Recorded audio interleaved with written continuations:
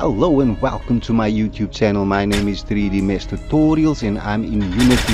This used to be my scene, but I didn't have any weapons in my scene. As you guys can see, now I have a lot of weapons at my disposal with animations, and I've got points and a nice UI and all of that. Okay, so I'm just showing you guys I imported all that weapons into this scene, which had nothing. I could do nothing. I only had a first person character, a standard asset character.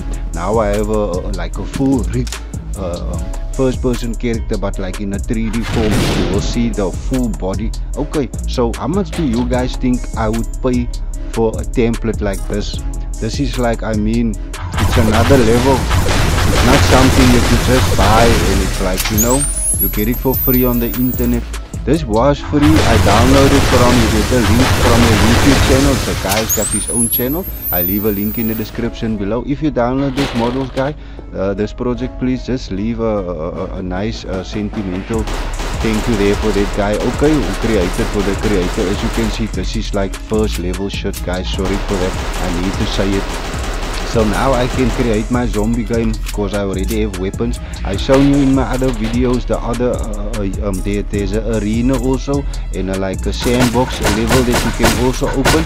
There's a bunch of nice scripts in there you can use for your UI to get your points and hook up all of this stuff in here. But I think it's already hooked up. You just need to import the character, go to the sandbox scene, and you can just look around how to just add that scripts to the character, so they can you know, so that you can get points and all of that, and you can spawn them again.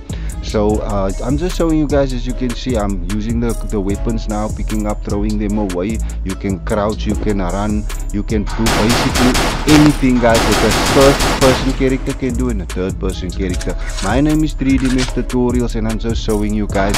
You don't have to go out there and buy nice fancy stuff. You just have to look around on YouTube. There's some creators that will sponsor you guys, the upcoming creators, to download their stuff and promote it for them.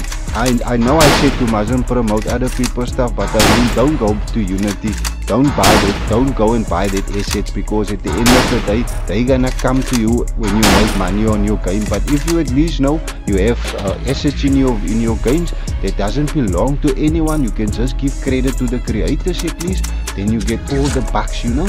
And that is what it's all about. I'm doing the hard work, all the labor. I need to get paid. Right guys, thank you for watching.